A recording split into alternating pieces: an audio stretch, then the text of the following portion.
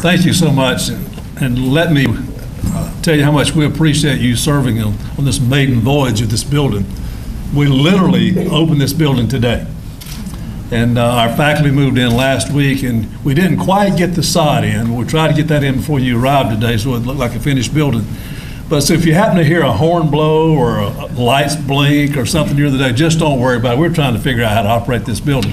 It's a little bit more high tech than anything we've had here before, so we're trying to figure it out as well. I too am a first generation college kid. And you know, we all have our personal stories, and I hope today that since I'm given the opportunity to talk with you a minute, that you'll let me use some personal references. I have two sons. Both I love dearly.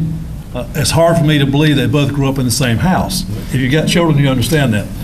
But one of my kids is an attorney, and he just loves everything in the world that involves history, especially history of our family, history of the region where we grew up. And yesterday, I was born back in the day when you were born at home, not in a hospital. And he's always had the address of the house where I was born, but he's never seen it. Yesterday, he sent me a photograph of a sign that said Seaboard Street. That's in East Rockingham, North Carolina. The reason it's named Seaboard Street is because the Seaboard train went by.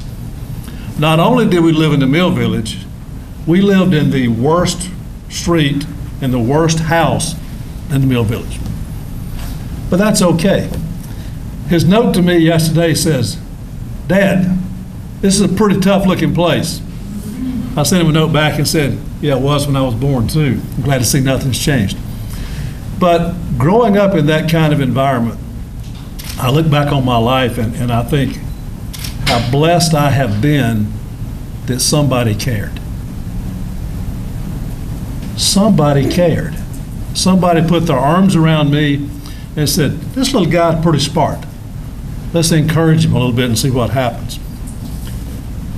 Honest to goodness, when I went to high school in the 9th grade, I knew more people who had been to prison than I knew had been to college. Why me? Why did that community put their arms around me and give me the opportunities that I've had and give my brother the opportunities he's had? Within 1 mile, 1 geographic mile, there were 3 families raising tykes about that time. Nobody in any of the 3 families ever been to college. Nobody even talked about going to college. But somehow our parents and our Sunday school teachers and our elementary school teachers thought we were special. And they encouraged us and supported us. And this is a bit unbelievable. We were all born within 1 mile, all born in Mill Village houses. Jerry Wallace is now the president of Campbell University. Charles Jenkins just stepped down after serving as interim president of UNC Pembroke for 2 or 3 years, and I'm president of Wingate. How did that happen? It happened because somebody just like you, somebody cared. And somebody said, "We don't know where they might wind up, but we're going to give these 3 kids a chance to do whatever they want to do with their lives." That's the happy part of my story about access and success. The sad part is there were dozens and dozens of other kids just as smart, who had just as big of dreams as we did, who never had the chance to go to college. And now that we're getting close to retirement age, I look back on the life I've lived and the lives that my family have lived compared to what they have been able to do in their lives, and it just isn't fair.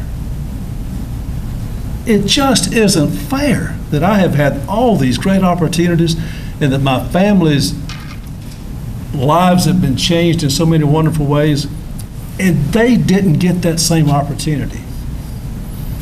And that's why it burns in me every single day to always say yes when we can to students who are looking for an opportunity. We have students who come here every single year and who fail and who flunk out and who go home. And that always hurts my heart. But as their tail lights are leaving this campus, I know that we did everything in our power to give them a chance to be successful. And it's my hope, and it very often happens, that in a few years they come back and say, hey, the light went on. I need to get a college degree. Or maybe they go to one of your schools to get a degree. But every single person needs an opportunity. Will they all succeed? Heck no.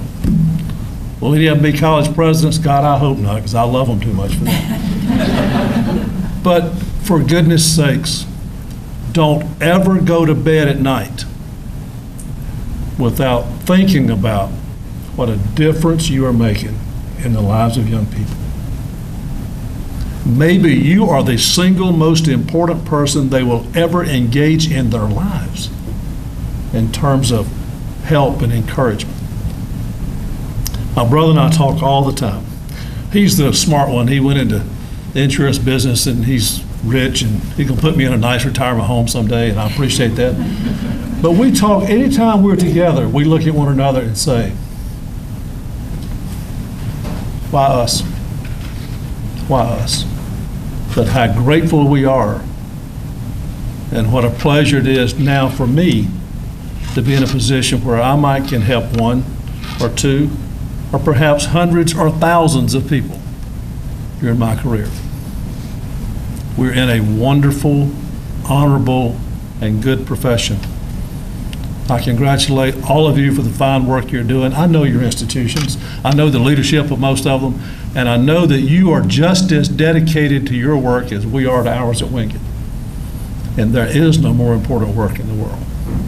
So thank you for what you're doing.